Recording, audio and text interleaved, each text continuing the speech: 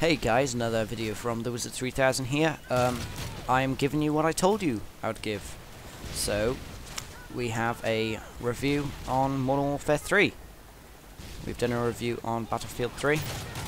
So, Modern Warfare 3. I think 2011 was a year of threes. So we had Modern Warfare 3, Battlefield 3, any other films. We had Transformers 3. Was there anything else? Nothing I can think of, anyway. So, yeah. Anyway, let's have a look what we got. Realism. Basically, I don't think this game's realistic enough. I mean, come on. I mean, you know, there's no motion blur whatsoever.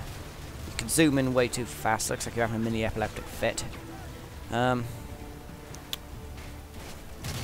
If you're paying good money, most of you guys will probably have like really good systems to play this on.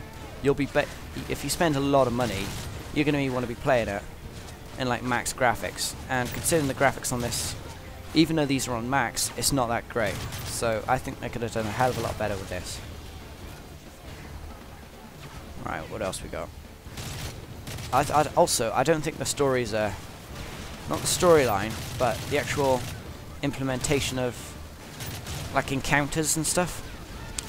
Because I mean, let's be honest, I'm just basically just walking through here. That would never happen in real life. Because I mean, let's be honest, they're just waiting behind there. Yeah, in Battlefield 3, you know, you feel more of a team effort.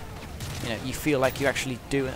All right, let's throw this back. You feel it's actually making a difference when, not making a difference, but you're actually helping out your teammates, even though they are actually AIs. So yeah. Alright, let's see what we got. And they hardly these I'm running away. Killed by a grenade earlier. I don't like grenades in this game. They have too far of a explosion radius. Right. So we've done gameplay and we've done realism. What else could we do?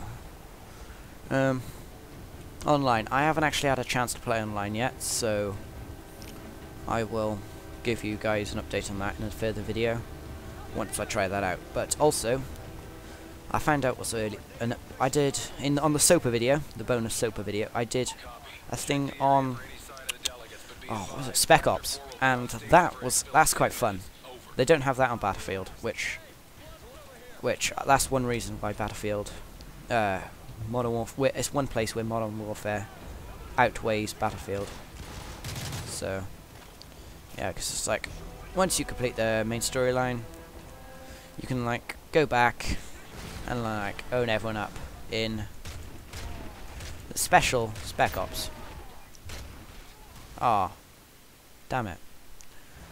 Right, some things you can't concentrate very well on. And I think this and talking are one of them. Right, so let's get rid of this guy. And alright, we're all there. That guy's saved. Problem done. Problem done. That guy's dead. Problem done? Does that mean it make any sense? Yeah, it does now. So yeah, basically, it's not a very in-depth review because I don't know, I don't think I'm hyper enough today. When I usually make my videos, I'm usually hyper, so I usually have a lot to talk about, but today I'm not. So yeah. Right. Let's have. Oh, blacking out.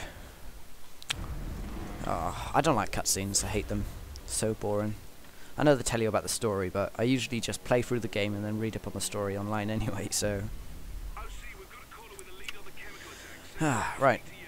Yeah, guys, I can't think of anything else to talk to because I'm not a great fan of this game. So, this has been Thewizzard3000. If you enjoyed this, like, sub, and favourite the video. Thank you very much. I'll see you again. Bye.